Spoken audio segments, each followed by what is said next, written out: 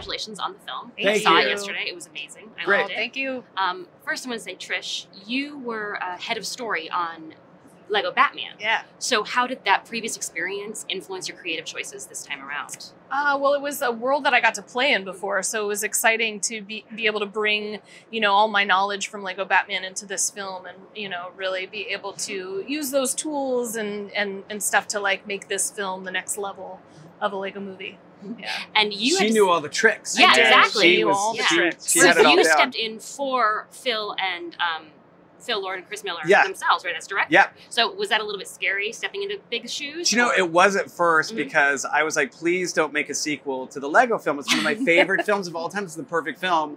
Don't make a sequel. And then Chris and Phil explained what the story was. And I was like, oh man, I got to be a part of that now. That's the greatest idea. That's so cool. That's a perfect sequel. Yeah. And I think the fans are really going to dig it. Yes, I think so too. I mean, one of the themes that I felt from the film was like the more the merrier in terms of work and play. Yeah. And so I assumed that the set for you guys must have been the merriest because there's literally thousands of moving pieces. We kind of lived our theme because like the way Trish and I worked together was like definitely more creative and inspiring than being alone and by yourself, right? Just really bringing our, like, both of our backgrounds and our knowledge and really spitballing off each other creatively was, it benefited the movie because it really helped us make a film just, like, extraordinary with a giant imagination. And then we got to relate to the brother and the sister. Yeah. Oh, yeah. I mean, speaking of the brother and sister, like, they created these amazing worlds that you also had to build. Yeah. So, like, what was that process like? Like, how did you come up with, like, what elements are going to be in Sistar System or in... Pretty insane. It helped because, Trish and I really got into who this little girl was, right? And she has a different way of playing. Yeah.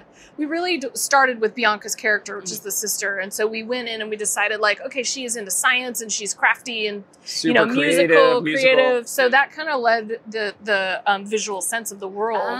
Where it's not just like Lego. She mixes Friends and Duplo and Lego, and she incorporates like glitter and paper. Yeah. We got to color with crayons. Our effects guy had Trish and I drawing with crayons. It was awesome. Love that. I love what you said with the music too, because that explains all the songs. Yeah. Right, exactly. Now, my final question for you is, like, you guys had new actors that you got to work with and incorporate into the story. So, like, was there a collaborative process there? And any moments that were particularly awesome that you can recall? I mean, I thought it was awesome to just like have each of the new, Steph Beatrice and Tiffany Haddish just come in and like help create these characters with us. Because, and Chris Pratt got to create a new character too. So that was kind of neat. That was a weird. Yeah, how did you guys approach that? We just very playfully, like Trish and I get into the recording booth with the actors and we just go, like all these actors are the best improv people of all time. They're so naturally funny that they kind of like just got into their character and took it and they run with it. Yeah, it was really cool. They inspired us. I mean, they really made the characters come to life. So, well, thanks, guys.